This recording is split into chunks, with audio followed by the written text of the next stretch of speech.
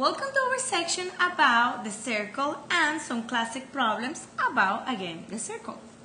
In this video, we're going to learn classic problems that involve the circles and other figures. Let's go ahead and start. Let's say that you have this typical problem. In the figure below, the two circles are concentric. Remember, concentric means that they have the same center. If the radius of the larger circle is 2 times the radius of the smaller circle, what is the ratio of the area of the smaller to the larger circle? Okay, first let's see what we have. We know that the smaller circle has radius equals x. Therefore, the larger circle, because it's 2 times the radius of the smaller one, that means that the radius is going to be 2 times x. Now, what do I need? I need the area of the larger circle, which is pi times r squared, and the area of the smaller circle, which is pi times r squared. Remember, the question asks you, what is the ratio of the area of the smaller circle to the larger circle? Beautiful. What do I do now? Now that I know this, I can go ahead and substitute the value of x and the value of 2x into my formulas. Remember, the area of the larger circle was pi times r.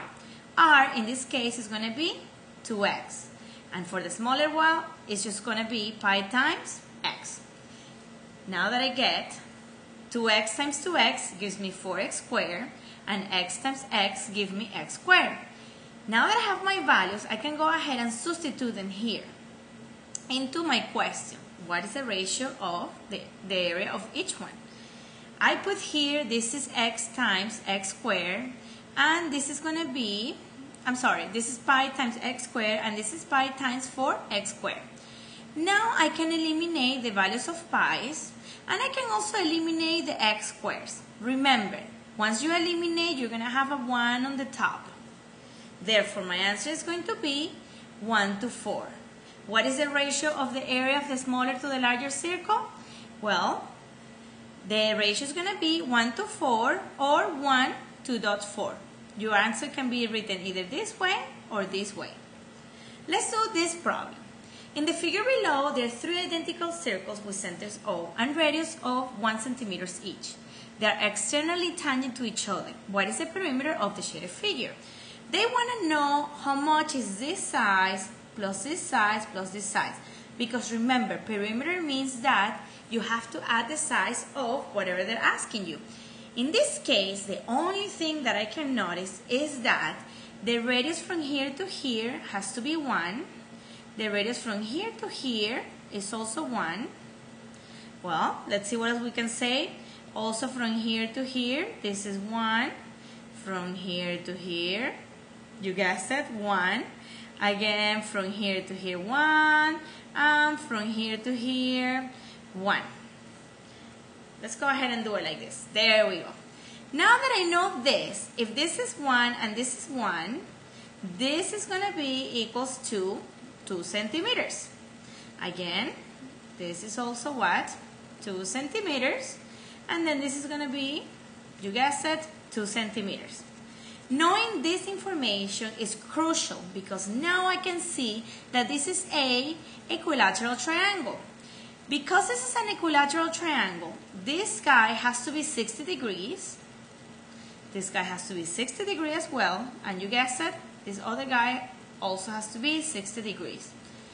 Now I remember that if I have the radius, which is 1, and if I know the degree between these two radius, I can actually figure it out the arc of the circle, only this little piece.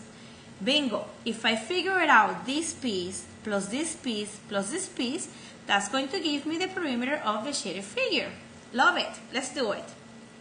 Now we're going to do the arc of every single circle. So I remember the formula is x divided by 360 times 2 pi r.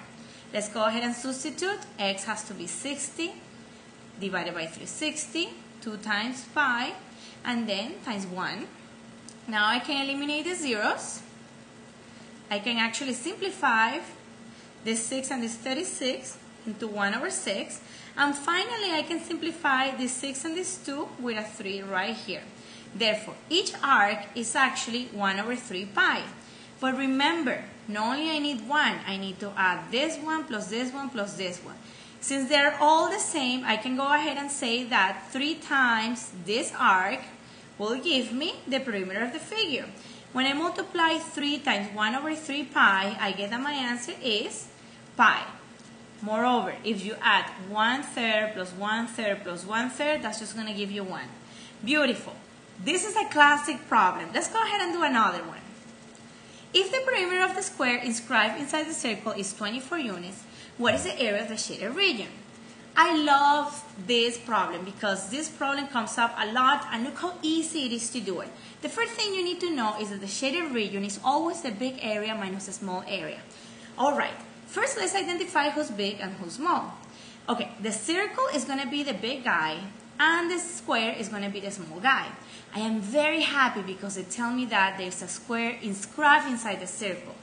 Therefore, I can go ahead and say that if the perimeter is 24, actually, P is equals to 4 times S, and then 24 is equals to 4 times S because I'm just substituting what's given. And now that I get that the size is equals to 6, this is awesome because now I know my small area. My small area is going to be 6 times 6. Now I can simplify this and say that the small area is equals to 36. Moreover, this is very important. If I know this is 6 and I know this is 6, I know also that this is 6 and this is 6. And the reason why, because you have a square and a square has equal size. Now remember that inside a square there is always a 45-45-90 degree triangle. Okay, if this is 6 and this is 6, I can see that the diagonal of this square is also the diameter of the circle. Therefore, knowing that, I can say that if this is 6 and this is 6, well, guess what? The diagonal is going to be 6 times the square root of 2. Now that I know this, I can figure it out that the radius is actually half the diameter. Well, I divide that by 2 and I get that my radius is 3 times the square root of 2. Now I can follow my formula. Pi times 3 times the square root of 2 squared is going to give me, well, let's go ahead and do it. 3 times 3 is equals to 9, and square root of 2 times square root of 2 is just basically going to be 2. 9 times 2 is equals to 18. The big area is 18 times pi. Now I know that the shaded region is going to be what? 18 pi minus 36.